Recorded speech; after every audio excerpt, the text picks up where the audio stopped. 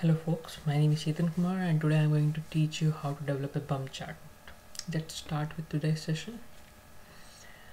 So for developing a bump chart, it's generally a rank chart. So you rank based on sales or other categories.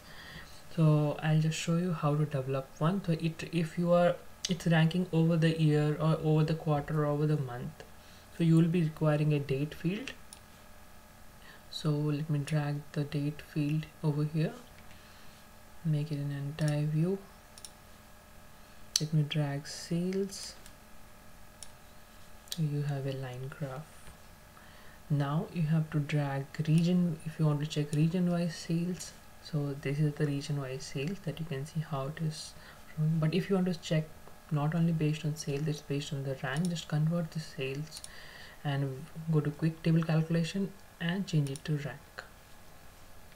Now you have to do one more thing. You have to go to compute using, and we are computing based on region. So click on region.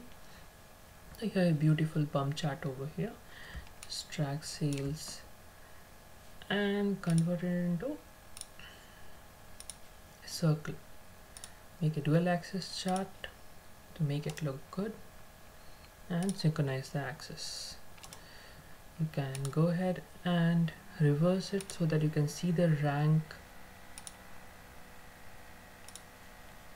from top to bottom. So now you can hide this, hide the header. You can, if you want, you can drag the sales so it's easy to identify what are the numbers and the region.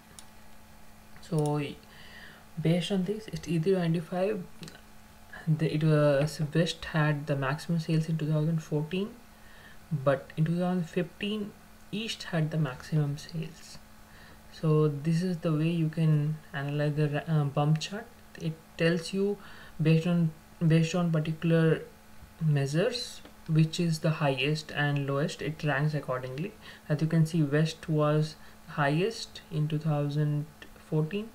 Second was East, then South, then Central, but it completely changed in 2015. East was the highest, then West, then Central, and then South. So this is all about the bump chart, how to develop the bump chart.